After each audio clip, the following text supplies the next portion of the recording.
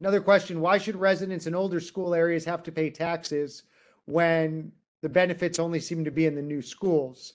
The equity is not the same. Walk into Carr, walk into Eversole, it's not the same.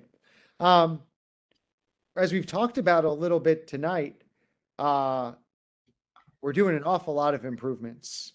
Of the 145 million, about 45 millions for a new building that will go in the northwest quadrant. There's 100 million or so that'll be spent around the district. And when we look at our last couple years of even PI, I think we spent like $5.3 million in Scioto feeder pattern schools and 1.3 million in all the other feeder pattern schools.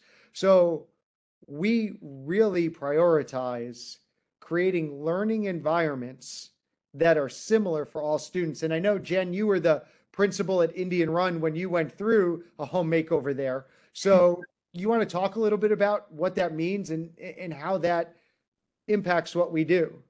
Exactly. Dr. Marshausen is right. We do have buildings that are quite old. I was, not to make this about Jen's journey, but I was at Sells Middle School when the 1919 building was completely renovated, and we built a connector that attached the previous cells with the 1919 building. And that's a building that's 104 years old now and is being actively used every day by eighth graders. So that's a 100-plus-year-old building. And then we have a building that's 2 years old. So that's what you get with a growing district. I was actually, I came into Indian Run at the tail end of it. It was one of our oldest, it was our oldest elementary, and it went through an entire renovation, gutted. New drywall, new cubbies, new doors, everything new except really the cinder blocks. And this is a building that way back in the day held our central office. So what I think the community needs to understand is our buildings look different, but they're all very well cared for.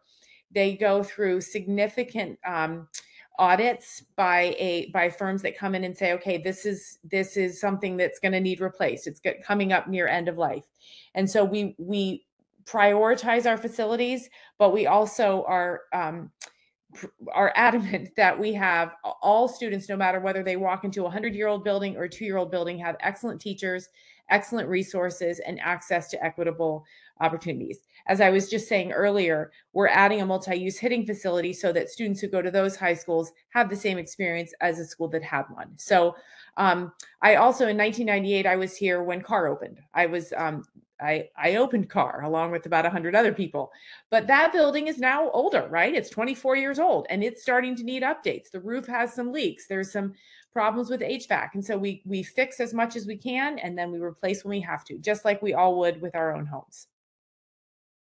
Thanks, Jen. The experience matters. Yeah.